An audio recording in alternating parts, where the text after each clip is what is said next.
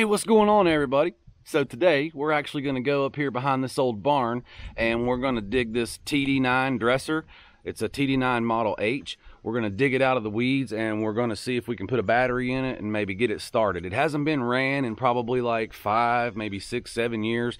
I'm not really sure because the old farmer that we actually bought the dresser off of and the property and the barn and all of that, but you see behind me, said that it hadn't ran in quite some time, maybe, like I said, 5 or 6 years. We're going to go up here and we're going to crank it up. We're going to see if it runs. We're going to see if it works. We're going to check it out.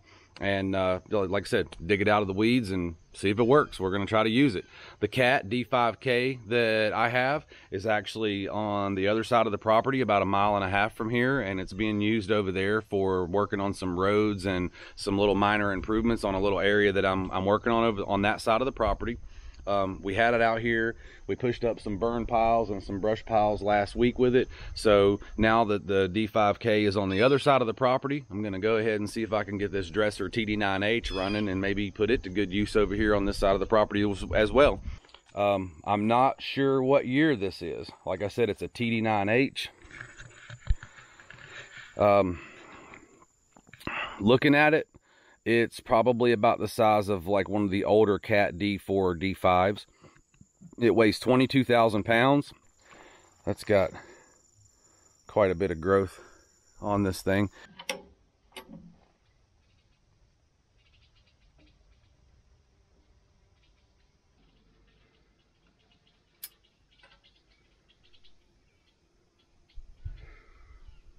It's full.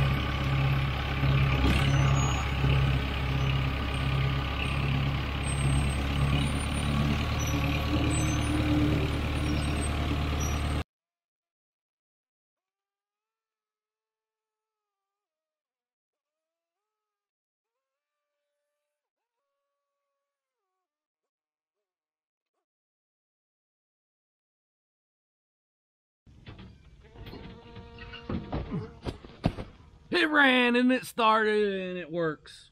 Needs a little TLC, but it's awesome.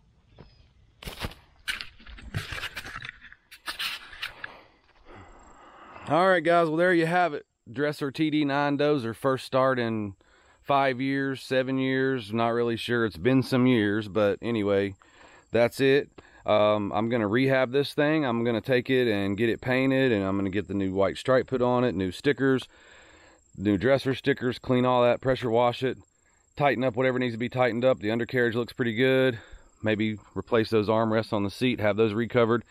And yeah, stick around, stay tuned, like and subscribe. More Dozer work coming.